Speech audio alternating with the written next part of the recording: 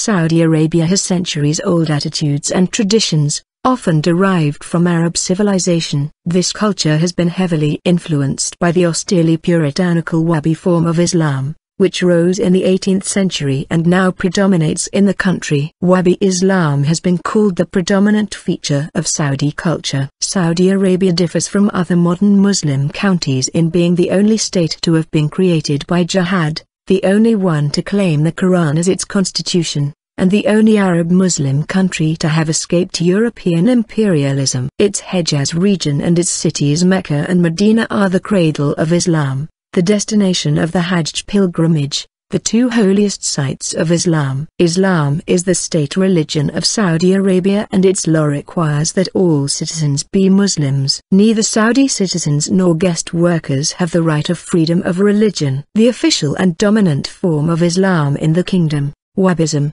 arose in the central region of Najd, the 18th century. Proponents call the movement Salafism, and believe that its teachings purify the practice of Islam of innovations or practices that deviate from the 7th century teachings of Muhammad and his companions. Saudi is one of the few countries that have religious police, known as Haya or Muta'in, who patrol the streets enjoining good and forbidding wrong by enforcing dress codes, strict separation of men and women, attendance at prayer, salat, 5 times each day, the ban on alcohol, and other aspects of Sharia, Islamic law. In the privacy of the home, behavior can be far looser, and reports from the Daily Mail and WikiLeaks indicate that the ruling Saudi royal family applies a different moral code to itself, indulging in parties, drugs and sex. The kingdom uses the lunar Islamic calendar, not the international Gregorian calendar. Daily life is dominated by Islamic observance. Businesses are closed 3 or 4 times a day for 30 to 45 minutes during business hours, while employees and customers are sent off to pray. The weekend is Friday to Saturday,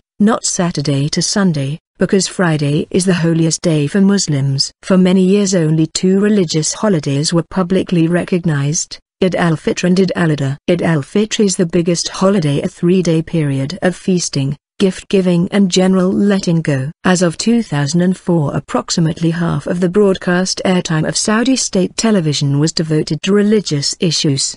90% of books published in the kingdom were on religious subjects, and most of the doctorates awarded by its universities were in Islamic studies. In the state school system, about half of the material taught is religious. In contrast, assigned readings over 12 years of primary and secondary schooling devoted to covering the history, literature, and cultures of the non-Muslim world comes to a total of about 40 pages. Fierce religious resistance had to be overcome to permit such innovations as paper money, in 1951, female education, 1964, and television, and the abolition of slavery, 1962. Public support for the traditional political, religious structure of the kingdom is so strong that one researcher interviewing Saudis found virtually no support for reforms to secularize the state. Because of religious restrictions, Saudi culture lacks any diversity of religious expression,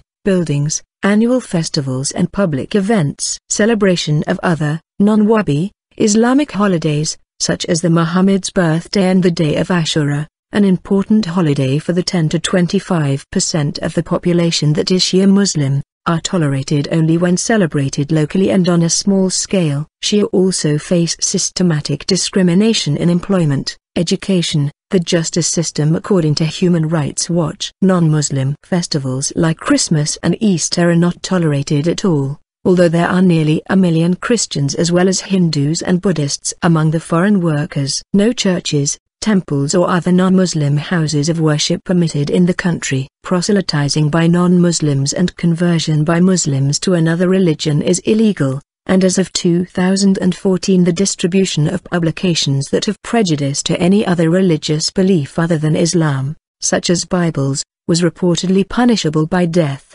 In legal compensation court cases, diyah, non-Muslim are awarded less than Muslims. Atheists are legally designated as terrorists. 309. Saudis or foreign residents who call into question the fundamentals of the Islamic religion on which this country is based may be subject to as much as 20 years in prison, and at least one religious minority, the Ahmadiyya Muslims, had its adherents deported, as they are legally banned from entering the country.